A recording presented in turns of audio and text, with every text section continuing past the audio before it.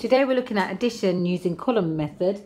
Here we're going to use a straightforward 3, that's 33, add 21, 2 and 1. 3 add 1 is 4 and 3 add 2 is 5. So that is straightforward and we are moving down. Okay, in each column, notice that they're all in nice columns. This is the tens and this is the ones.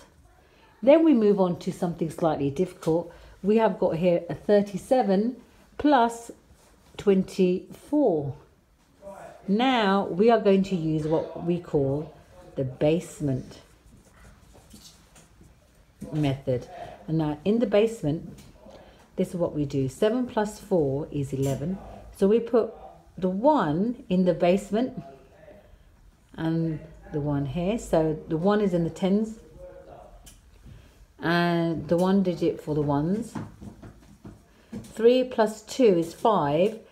Collect the 1 in the basement is 6. So this is the basement method. Okay.